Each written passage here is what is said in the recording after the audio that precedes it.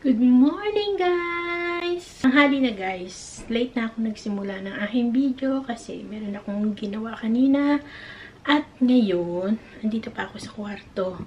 At medyo meron lang akong inayos. At dahil nga ngayon, tanghali na, so kailangan ko na magluto ng lunch. At ipapakita ko sa inyo, guys, kung ano ngayon yung iluluto ko ng lunch. Simple lang naman. Gagawa ko ng barramundi, tapos yung salad lang naman, at saka lalagyan ko siya ng chips para maiba naman. So, bababa na ako ngayon, guys, at isasama ko na naman kayo sa aking kusina. So, ito, guys, lang yung aking lulutuin ngayon. Itong potato wedges, air fryer ko yan, at itong aking barramundi, ayan siya. I-air fryer ko rin siya. Ganyan yung gagawin ko, pero hindi ganitong salad. Iibahin ko lang yung salad. So, yan. Naka-ready na siya ngayon. At i-air fryer ko na. Unahin kong lutuin itong wedges dahil para hindi magbasa muna yung aking air fryer. At bago ko isusunod ang aking barramundi. Ito na, guys, yung aking chips. Nilagay ko na siya dito. So, ganito itong yung air fryer ko. Pa nagluluto ng chips, meron siyang lalagyan ng ganito. Para makaikot siya ng husto. Yan, maganda yan dahil wala siyang mantika. So, luluto ko na siya ngayon dito sa aking air fryer. Na, guys, nakaset na siya dito sa 230, 25 minutes dyan. Nakaano yung price.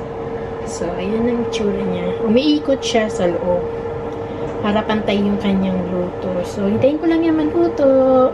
Ito na, guys, yung aking pang salad. Ni-ready ko ng hiniwa. Ito yung tomato, onion, Lebanese cucumber. Tapos, meron akong lemon na ipapatak para sa aking barramundi. At yung sauce ng wedges. At ito na rin yung gagamitin kong leaves para sa aking salad. Yan. Naka-ready na silang lahat. At ito na yung chips. So, 1 minute na lang, guys. Ayan siya. Ang bango. Ayan. Tapos na. Susunod ko na yung barramundi ko dyan para makapag-lunch na rin. Ayan. Ito na yung chips. Luto na siya. Ayan. Ganyan siya kalalaki. Sarap niya ng bango. Luto na siya, guys. So, ngayon susunod ko na yung barramundi. Itong barramundi ko, guys, nilagyan ko siya ng olive oil, tsaka salt and pepper para may lasa siya. Tapos may lalagyan na lang siya ng lemon. Papatakan na lang siya pagkakainin na siya. So, lulutuin ko na siya at ilalagay ko na siya sa air fryer. Yan na siya, guys. Nasa air fryer na siya. So, lulutuin ko lang to. Sandali lang to maluto. So, yan na siya, guys. Nakalagay siya sa grill. 25 minutes. So, ayan.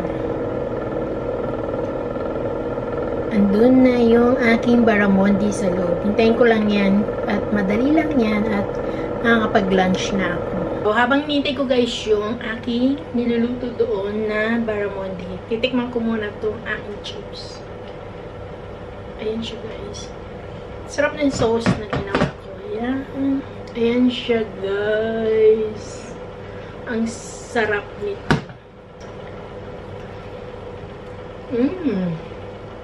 Sarap. Lalo na kasabay ng barramundi. Tapos may salad. Ang sarap niya. So, ngayon, guys, i-empty ko muna itong aking dishwasher kasi kanina nilagyan ko siya ng load dahil yung mga container masyadong mantika dahil yung mga baon na pinaglagyan ng mga foods. So, ngayon, i-empty ko na itong aking dishwashing. At guys, hindi ako naka-makeup.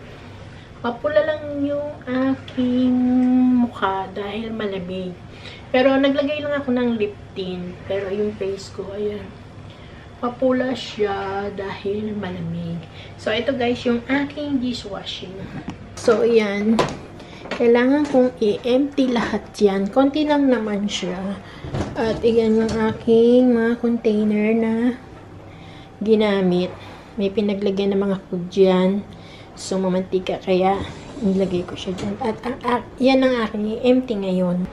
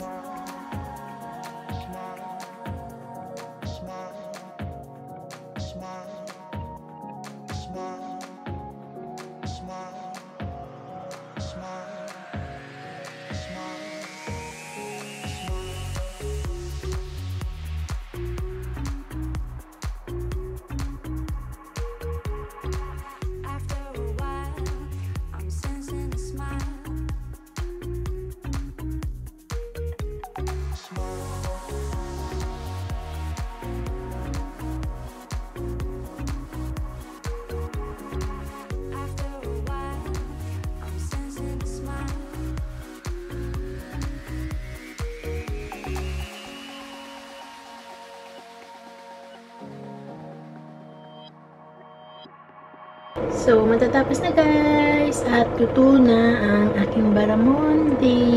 Ayan siya. Ko na lang siyang tumunog. At tapos na yung aking barramundi na in air fryer. Ayan.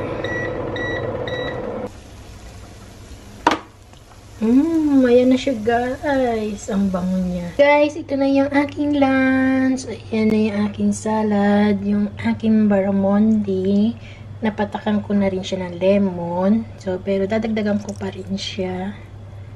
Ayan. At yung aking sauce ng aking wedges. Yan, yung chips na wedges. Guys, ito yung nalagay kong dressing. Yung Japanese dressing. Ayan siya. Ang sarap nito guys. I-try nyo to. Kung may makikita kayong mabibili sa grocery. Yan. Roasted sesame. Ang sarap niyang panalong panalo. So, ayan ang aking lunch. Tsura niya guys na may sesame. Roasted sesame. Ang sarap niyan guys. Kain tayo guys. Ang sarap nitong aking barramundi. At yung aking wedges. Sarap. Kain. Tingnan nyo guys. Yung aking barramundi. Kain tayo guys. Sarap. Pati wedges.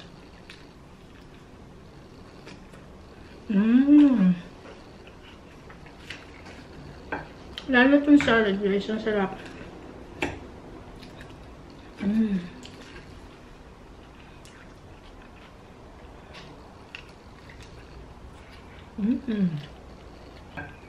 Ang lasa ng dressing. Try nyo guys itong dressing ng Japanese dressing. Ang sarap. Nabili ko siya sa Korean store. So guys, katatapos ko lang mag-lunch at nakapaghugas na rin ako ng mga pinagamitan ko doon sa kusina. So ngayon, magre-relax lang ako ng kaunti dahil mamaya, pagdating ni Mr., magluluto na naman ako para sa dinner. So ngayon, medyo relax lang muna ako dito sa sopa namin habang naghihintay.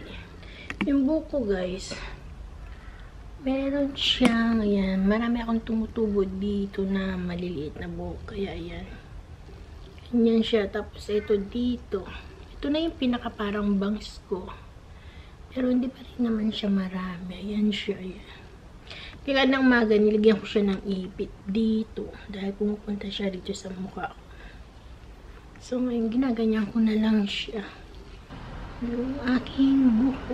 Alas, meron akong tigyawat dito na maliit. Nakutkot ko ata, hindi ko alam. Kung napapansin nyo, meron ako dyan. Tigyawat na maliit. So, pahinga muna ako, guys. Guys, ito yung lulutuin kong dinner namin. Ayan, yung lasagna beef.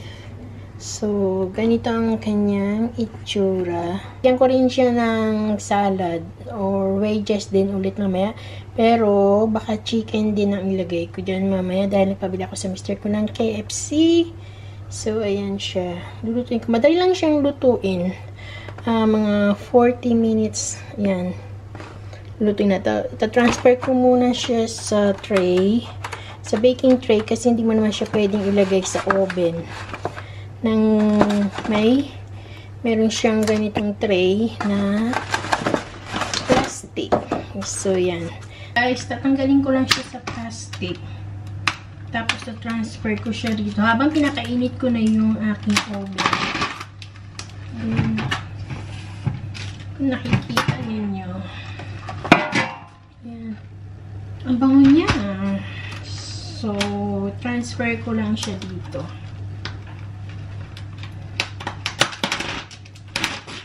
Wow! Ang bango. Ayan siya, guys. Ito na yung pinaka-dinner namin mamaya. I-oven ko na siya. So, ayan. Baba ko lang yung kutsilyo baka mahulog sa akin. So, ayan. Ganito siya, guys. Ang kanyang itsura. Ayan, ganito. So, transfer ko siya dito. Papaibabaw ko lang ng ganun. Tapos, ibibake ko na siya. Guys, dinagdagan ko siya ng cheese. Yan, no? Ito, dinagdagan ko ng shredded cheese. Yan. Kasi konti lang yung cheese niya kanina. So, dinagdagan ko siya ng cheese para mas lalo siyang sumarap. So, ngayon, nalagay ko na siya sa oven. Na guys, nalagay ko siya dito.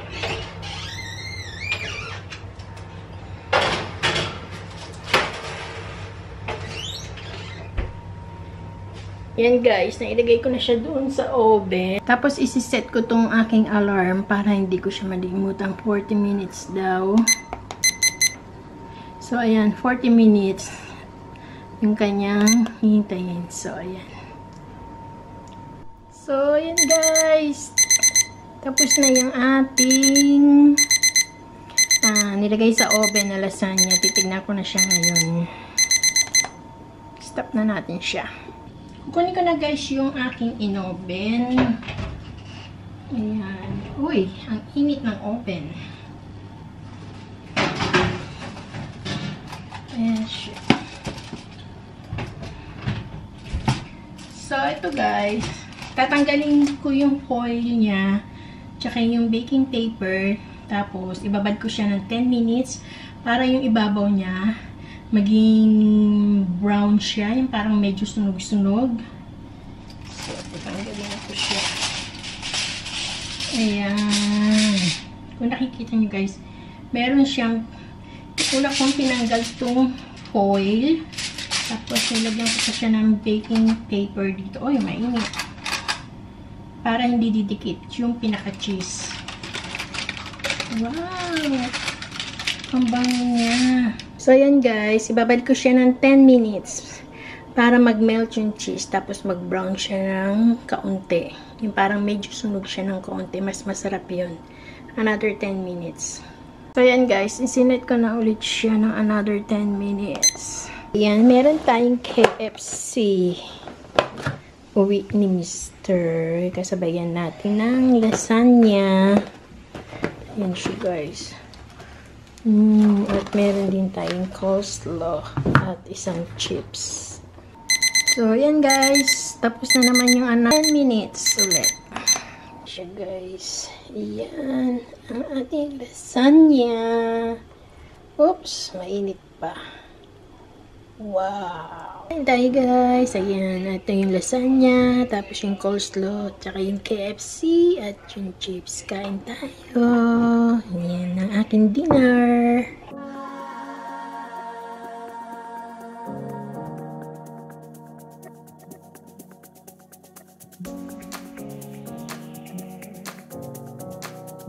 So ngayon guys, tapos na ako mag-dinner. Hindi kami nagsabay ng mister ko dahil dumating siya, pagod na pagod siya sa work. So nagpahinga muna siya at ayaw niya muna kumain. Uminom muna siya ng coffee. So katatapos ko lang mag-dinner. At ngayon, habang nandito na ako sa taas, mag-shower na muna ako. Para mamaya, pagtapos na rin siya mag-dinner doon, siya naman na mag-shower dito. Kasi talagang maaga kami nagpapahinga ng mister ko kasi maaga yung pasok niya palagi. So ngayon, mag-shower na muna ako guys. So guys, tapos na ako mag-shower at nakapag-toothbrush na rin ako. Dalagay na ako nito guys, itong soothing gel ko. Ayan. Ayan yung ginagamit ko na soothing gel. So, maglalagay na ako dito sa aking kamay.